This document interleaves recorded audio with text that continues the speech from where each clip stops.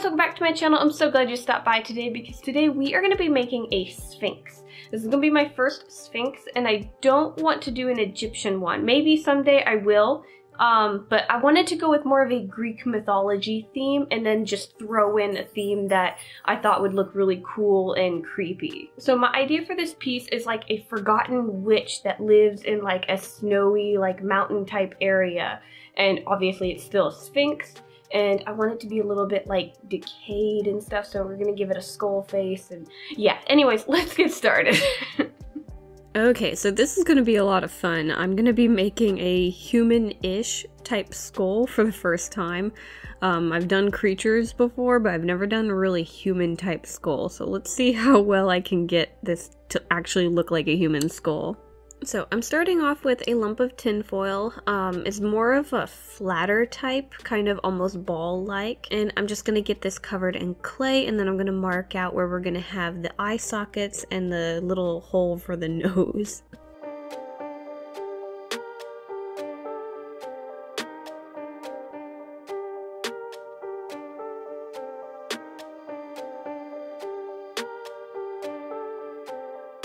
So I'm not really sure if I want to make a bottom jaw or not, so I think I'm just gonna go without it for now. I might add it later, but right now I think I'm just gonna make the face without the bottom jaw.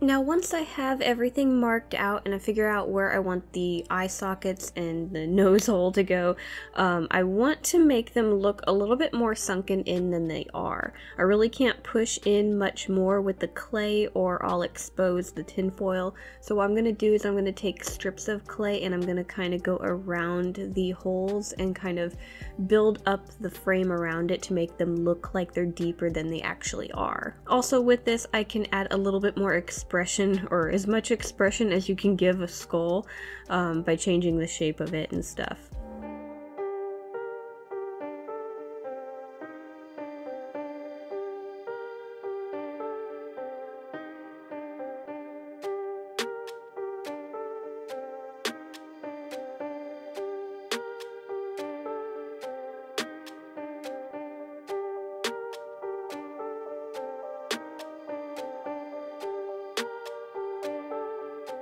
And then once I have the eyes and nose figured out, I need to figure out what to do with the teeth. So I'm going to start building up some clay there where I want them. I'm just going to use a strip, not really going to add the teeth individually. I'm pretty much just going to figure out where they're going to be placed, and then I'm going to break up the clay into individual teeth. I figured this would be a lot easier. So I'm just going to use my tools and break up the clay into individual teeth. I don't need to go all the way back. I'm just going to do a couple of them, and then I'm going to adjust the shape of where they're connected to the skull.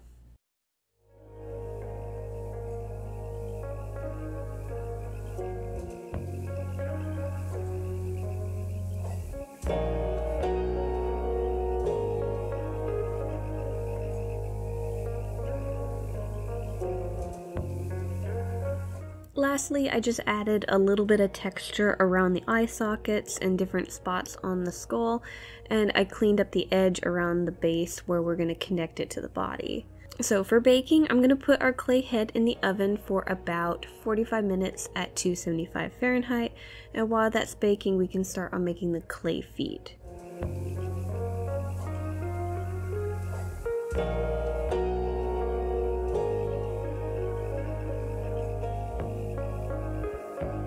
Okay, so for the clay feet, I'm going to be doing the front and back feet very differently. For the front ones, we're going to be making them off of a wire frame, and then with the back ones, I'm going to be making some alterations to some resin pieces that I have. So let's get started on the front feet first. So with the front feet, I'm going to start by covering up the wire frame. I'm going to cover up the portion where all the wires are combined, and then I'm going to add some claws to the tips of each wire.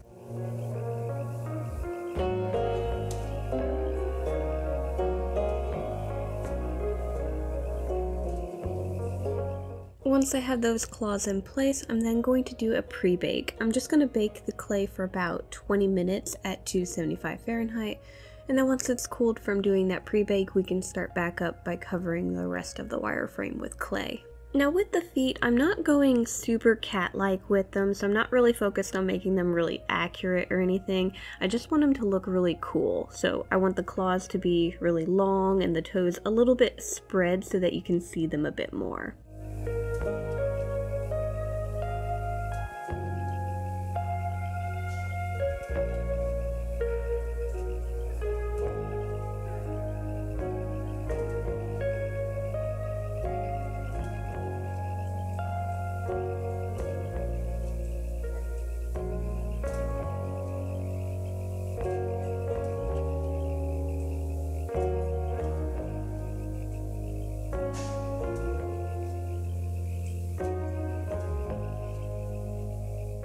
Okay, so I'm done with the front feet. Now before we bake them, I'm going to get the back feet done and we can bake them all together. So I'm starting off with some resin pieces I made ahead of time. These I've used before for other creatures, mainly for my fox bats. I've used them for the back feet. Now these look really good, but I am going to be making some alterations to them, mainly because the toes are just really tiny compared to our front feet. So I'm going to start building up some clay around the base of the foot and just kind of adjust the shape of it. And also I want to add some really large claws too that will match the claws on the front feet.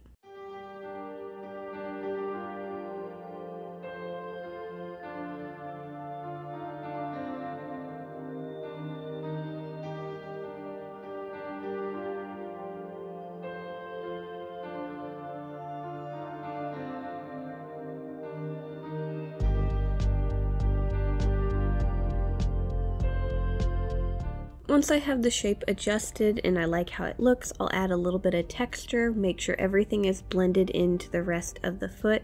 That way you can't really tell a difference between resin and clay. And then we're going to bake all of our feet for about 45 to 55 minutes at 275 Fahrenheit. And then once all of our clay is out of the oven and is cool to touch, we can start on painting them. So I'm going to start with the skull first, and then we'll move on to painting the feet. So what I'm going to do to paint the skull is, obviously it's already kind of white, so what I'm going to do is I'm going to use some watered down black paint and I'm going to start painting inside of the little sockets and trying to blend it outwards so it kind of fades a bit. Also, I'm just going to kind of add a little bit of black paint here and there and then wipe it away to make the surface of the skull look a little bit more dingy and dirty.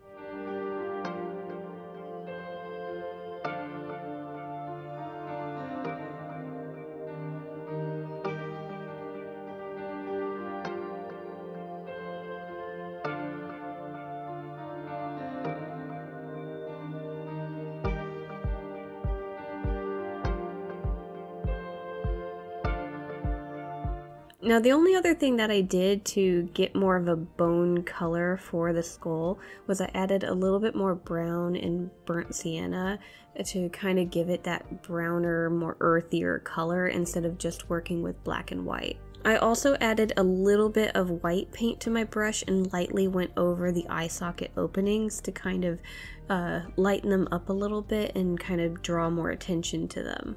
And then lastly, I need to paint our teeth, so I took a bit of an off-white paint and I went over all of the teeth.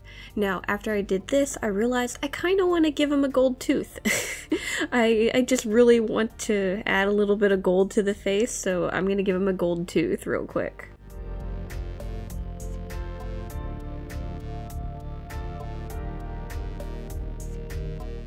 And then for painting the feet, I'm going to basically paint them all a solid black color first.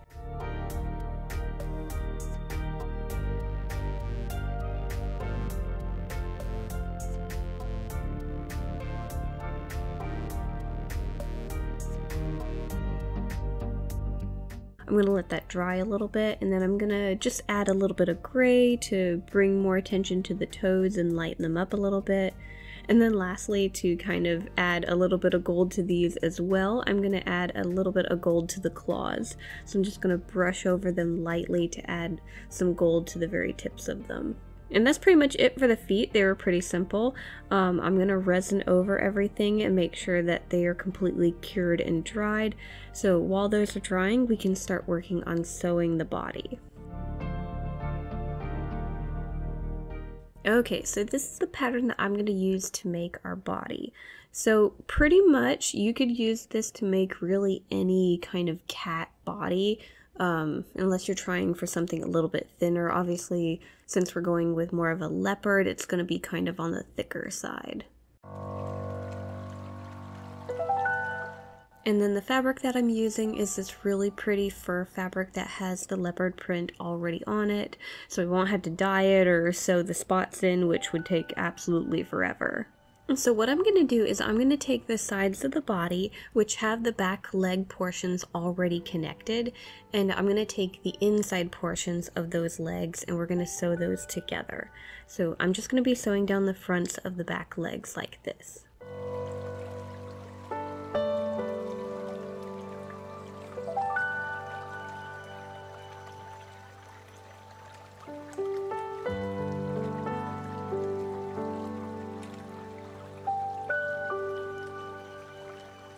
And then I'm going to take the fabric for the front legs. I'm going to have an inside and an outside portion for each one, and I'm going to sew them down the front just like we did with the back legs.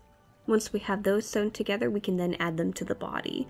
So I'm going to figure out where I'm going to have those legs connect, and I'm going to cut some holes for where we're going to connect them to.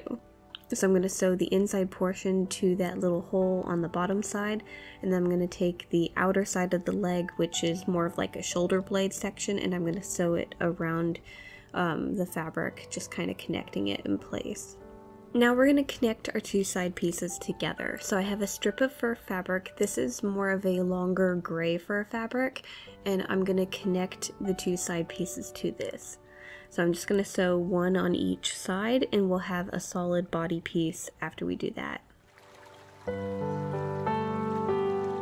The only other thing that I need to sew right now is the fabric for the tail, which is super easy. It's just one long strip of fur fabric, and I'm just going to fold it over and sew down the side and the very end of it, and then we just need to flip it right side out.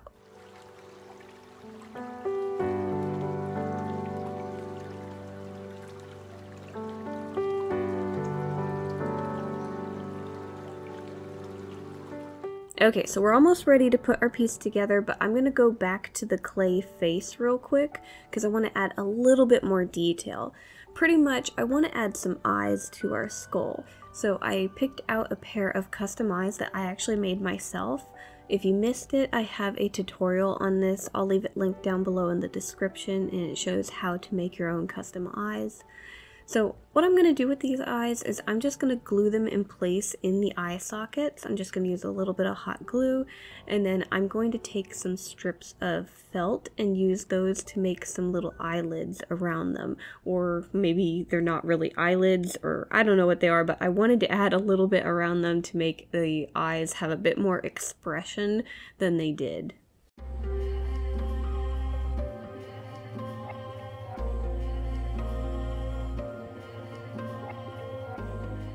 Okay, so I'm finally ready to start putting our doll together. So I have a wire frame, and we're pretty much just going to add everything to this wire frame, starting with the skull. So I'm going to take our clay skull and I'm going to glue it to the wire for the neck. Then we can take the fabric for the body and we can run it over the wire frame, just running all the wires for the legs through the body. I'm then going to take the fabric for the neck and I'm going to glue it around the base of our skull, just going all the way around.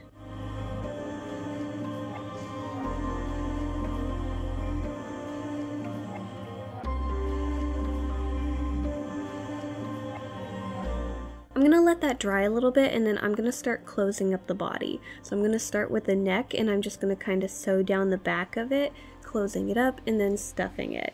And then I'm just going to continue going down the rest of the body and stuffing as I go.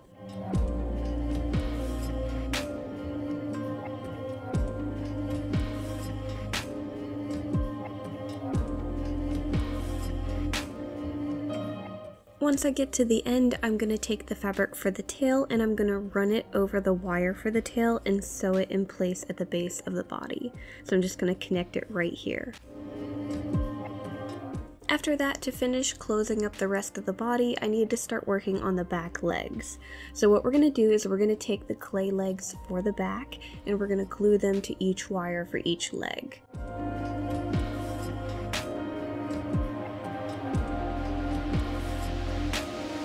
So I'm going to get those glued in place and then I'm going to take the fabric for the legs and glue them around the bases of our clay feet. And just like with gluing the clay head in place, we're going to let that dry a little bit and then we can start stuffing and closing up the backs of the legs.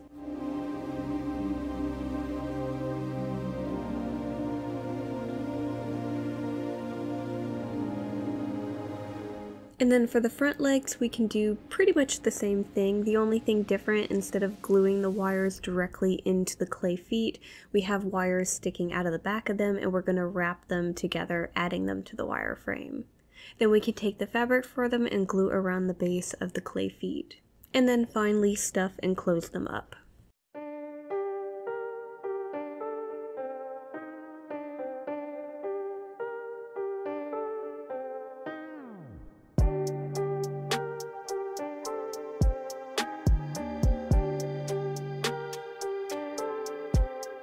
Okay, so we have her body put together. Now I want to add our final details. And I thought one thing that would be really cool is to give her like a full head of like witchy raggedy hair. So I have this pretty cool gray yarn that's a little bit shredded looking, and I'm gonna start using it to make her a wig. Now I've never done this before, I've never made a full head of hair, so we'll see how well this works out. But basically I'm gonna cut a bunch of yarn into strips and make sections and then sew them into place on the top of the head.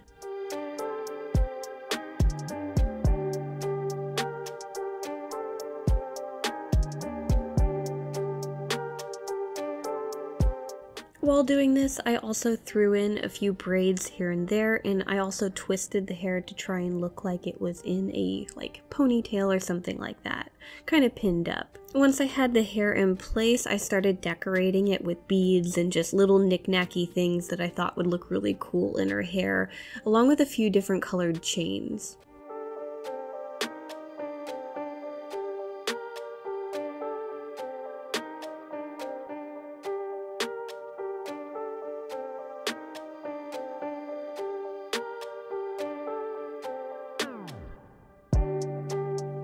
Now, no witch is complete without a cloak, so I'm going to try and sew up a little simple cloak that we can add to her.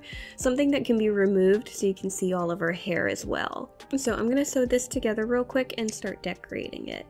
For the hood portion of the cloak, I just have a left and right piece. I'm going to sew down the back portion of it, and then we can add it to the actual cape portion of the cloak.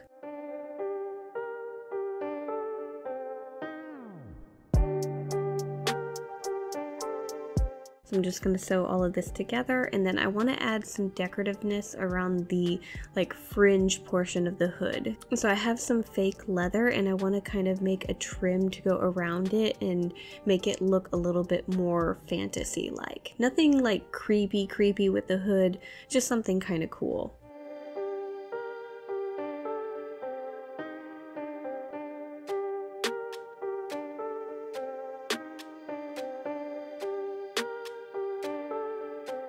So I'm just going to glue this in place, and then I have a few metal little decorative pieces that I'm going to add to it. Other than that, I'm going to kind of paint and add a few decorations here and there. I want to make the cloak look a little bit dirty, so the edge of it, I'm going to use some dark paint and just go over the edge, kind of make it look like mud. And then once that's dry, I'm going to kind of cut it to make it look a little bit ragged and torn.